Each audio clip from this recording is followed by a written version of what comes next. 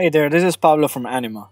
In this video, I'm going to show you how to add breakpoints to your Adobe XD design so it can fit and look great in all screen sizes.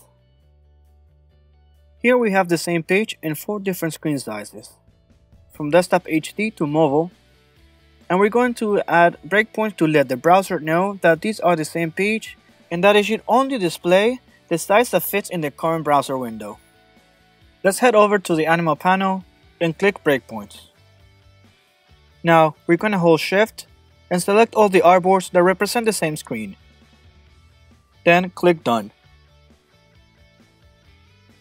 Now, the range of the breakpoints depends on the size of the artboards.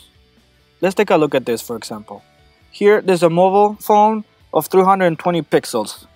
Its breakpoint is going to be all the way to 719 pixels.